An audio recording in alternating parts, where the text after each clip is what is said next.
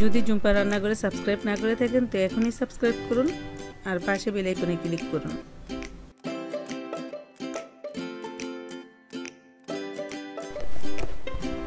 আসসালামু আলাইকুম, ঝুম্পা রান্নাঘরের ব্লগ থেকে বলছি। আশা করি আপনারা ভালো আছেন। আমরা আপনাদের দয়ায় আলহামদুলিল্লাহ ভালো আছি। তো আজকে আমি রান্না করব গরুর মাংস। আজকে দুপুরে রান্না গরুর মাংস আর হলো লাউ শাক। তো আপনাদের সাথে এই দুইটা রেসিপি আমি শেয়ার করব।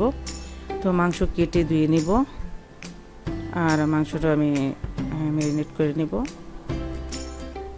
তো এটা বড় মাংসর পিস ছিল ফ্রিজে, ওইটা আমি ভিজিয়ে নিলাম। তো দেখুন মাংসটা আমি ম্যারিনেট করে নিলাম, মাখাই নিলাম। আমি দুঃখিত এটা ভিডিও করতে পারলাম না আমি মাংসটা যখন ম্যারিনেট করছি, কারণ আমার মোবাইলে চার্জ ছিল না। তো এখন আমি আবার বলে দিব কি কি দিলাম মশলাগুলা। তো দেখতে পাচ্ছেন মাংসটা আমি 1 ঘন্টা আগে ম্যারিনেট করে রাখছি। তো 1 ঘন্টা আগে ম্যারিনেট করে রাখলে কি মাংসটা রান্না করলে খেতে অনেক ভালো লাগে। তো 1 ঘন্টা আগে মোবাইলে চার্জ ছিল না, তার জন্য আমি করতে পারি নাই। মাংসটা ফ্রিজে ছিল যে নষ্ট হয়ে যাবো, তাড়াতাড়ি আমি তার জন্য করে ফেললাম। তো এইখানে দিলাম আমি তেল আর হলো পেঁয়াজ কুচি আর 4টা এলাচ, দারচিনিও দিছি 5-6 টুকরা, এখানে 4টা তেজপাতা। তো এগুলো তেলে আমি নেড়েচেড়ে একটু ভেজে নিতেছি। আর মাংসগুলো দিয়ে দিলাম, একটু ভাজা হলো। ভাজার পরে আমি যে মাংসগুলো দিয়ে দিলাম। এখন আমি মাংসের ভিতরে কী কী মশলাগুলো দিলাম সেটি আপনাদের সাথে এখন বলবো। তো এইখানে দিয়ে দিলাম 2 চামচ আদা, 2 চামচ রসুন আর 4 চামচ পেঁয়াজ বাটা। তারপরে 2 চামচ হলুদের গুঁড়া, 2 চামচ মরিচের গুঁড়া, 2 চামচ ধনিয়ার গুঁড়া আর 1.5 চামচ জিরার গুঁড়া আর তেল দিলাম পরিমাণ মতো, লবণ ও স্বাদ মতো দিয়ে আমি মাংসটা ম্যারিনেট করে রাখছিলাম 1 ঘন্টা। তো 1 ঘন্টা পর এই যে দেখতে পেলেন কীভাবে আমি বসাইলাম। তো এখন নেড়ে চেড়ে কষিয়ে নিব আর একটু পর পর আমি ঢাকনা দিতেছি, উঠাইতেছি, কারণ ঢাকনা দিয়ে মাংসটা কষাইলে কি সুন্দর মশলাটা মাংসের ভিতরে ঢুকে আর কষানো সুন্দর হয়, মাংসটা তাড়াতাড়ি সিদ্ধ হয়ে যায়। তো মাংসগুলো আমি 10 মিনিট এইভাবে কষিয়ে নিব, চুলার আঁচটা লোহে রেখে। তো দেখতেই পাচ্ছেন। আর গরু মাংসটা এইভাবে আগের থেকে ম্যারিনেট করে রাখলে রান্না করলে কিন্তু খেতে অনেক ভালো লাগে আর সুন্দর একটা ঘ্রাণও আসে, কুরবানির মাংসর মতো খেতে লাগে। আর গরুর মাংস একটু বেশি করে একসাথে রান্না করলে আর এইভাবে মাখায় রান্না করলে না অনেক ভালো লাগে।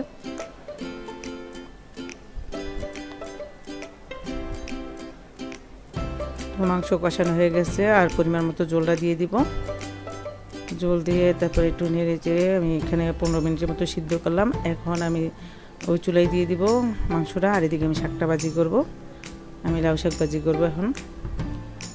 তো ওদিকে ডাল আর ভাত রান্না করছিলাম আগে, তার জন্য ওই চুলাটা খালি ছিল না।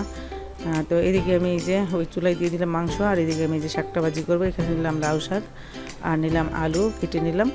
তো এগুলো আমি যে ধুয়ে কোনো শাক নিতে শাকলাম না, এভাবে দিয়ে দিলাম। তো একটু ভাপ দিয়ে নিব আগে শাকটা, কারণ এখন গরমের লাউ শাক, শাকটা একটু ভাপ দিয়ে নিলেই ভালোভাবে সিদ্ধ হয় আর খেতেও ভালো লাগে। তো লবণ দিয়ে দিলাম পরিমাণ মতো, শাকটা সিদ্ধ করে নিব।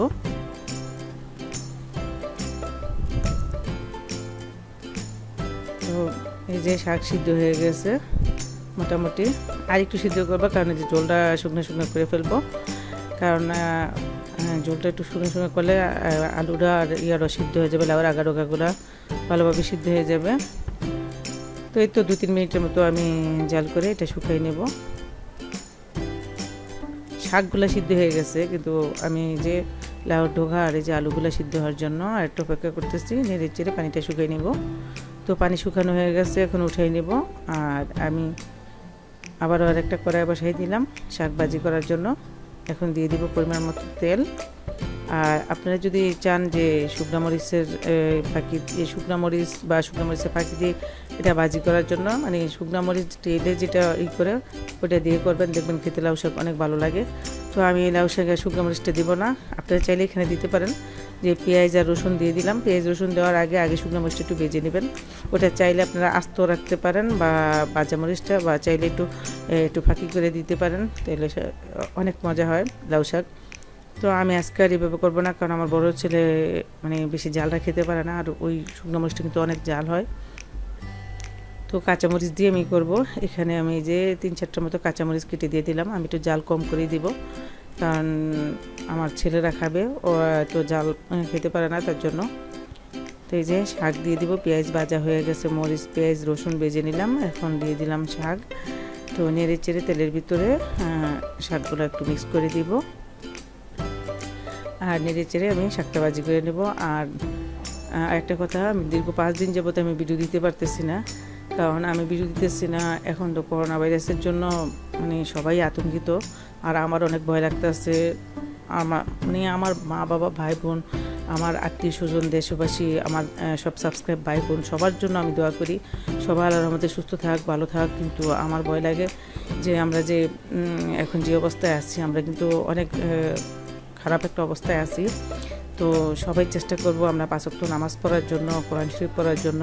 তো এখন আমরা বেশি কাজ না করে, অন্য কোনো ঝামেলার কাজ না করে, যে দরকারি আমাদের লিগেল যে কাজগুলো, এই কাজগুলো করব, আর 5 ওয়াক্ত নামাজ পড়ব, যেটুকু সময় পেয়ে কোরআন শরীফ পড়ব, বা আমরা নফল ইবাদতগুলো করব।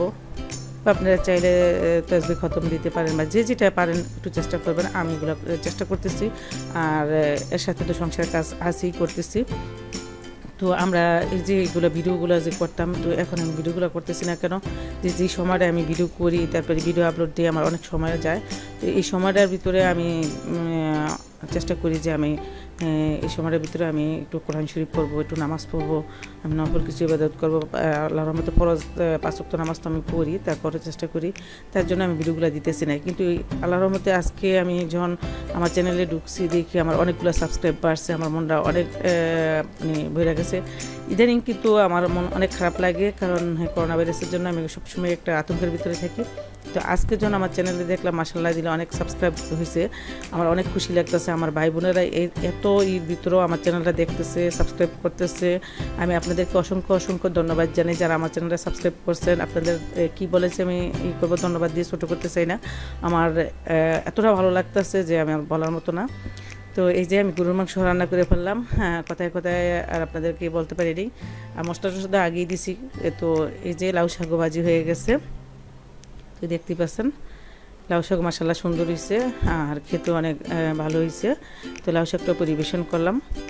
তো এখন দুপুরবেলায় খাওয়া দাওয়া করব, খাওয়া দাওয়ার পর আমি আবারও একটা ভিডিও করব। তো এখন এই যে খাওয়া দাওয়ার পর আমি চাউল ভিজাইতেছি, এটা হলো বাড়ির থেকে আমার আম্মায় আতপ চাউল দিছে। তো এগুলো পিঠা বানানোর জন্য দিছে, আরও কিছুদিন আগেই দিছে, লকডাউনের আগেই পাঠাইছে এগুলা। তো আমি পিঠা বানাবো করে মন টন ভালো না, আর এগুলো করতেছি না। তো চাউলগুলো নষ্ট হয়ে যাবে, আর ভাবতেছি যে খাওয়া দাওয়া তো করি, সব কিছু তো করি, না করে তো আর পারতেছি না। তো চাউলগুলো এই যে ধুয়ে নিলাম, তো আমার ছেলেরে দিব। আমাদের বাসার নিশ্চয়ই মেশিন আছে, এখান থেকে চাউল গুঁড়া করে নিয়ে আসবো, আনার পর আপনাদেরকে দেখাবো, আর আজকে এটা দিয়ে একটা রেসিপি তৈরি করব। তো এই যে চাউল গুঁড়া করে নিয়ে আসছে, তো বিকালের নাস্তা তৈরি করব, সেটি আপনাদের সাথে একটু আমি শেয়ার করব। তো বেশি 2 কেজি চাউল গুঁড়া করে আনছি, অল্প হলে আমি বাসায় ব্লেন্ডারে করতাম, ছেলেরা পাঠাইতাম না।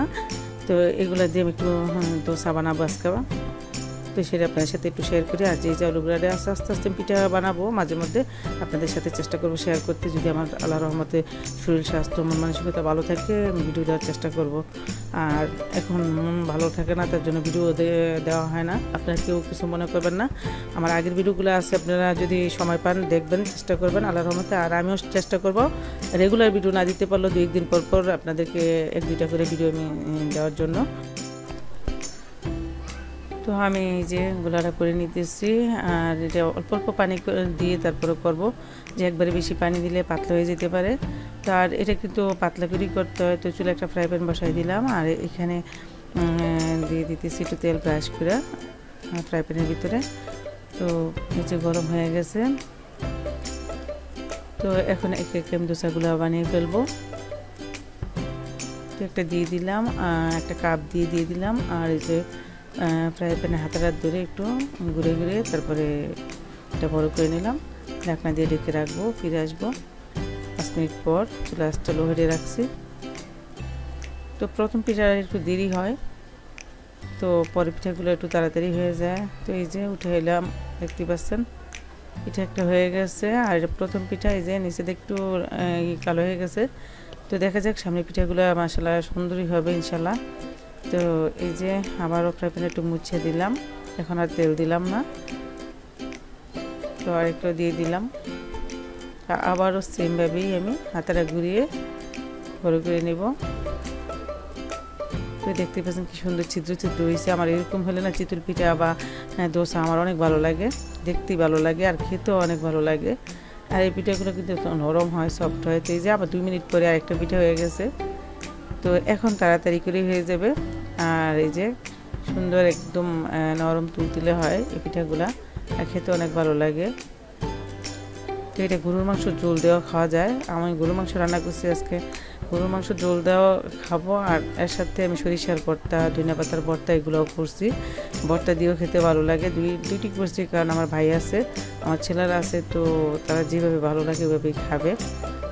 গরুর মাংস তো এটা হাঁসের মাংস দিয়েও খেতে ভালো লাগে, গরুর মাংস দিয়েও খেতে ভালো লাগে, আবার ভর্তা দিয়েও খেতে ভালো লাগে। তো আপনারা যে যেভাবে পছন্দ করেন এইভাবে নাস্তাটা তৈরি করে খেতে পারেন, এরকমভাবে দোসা।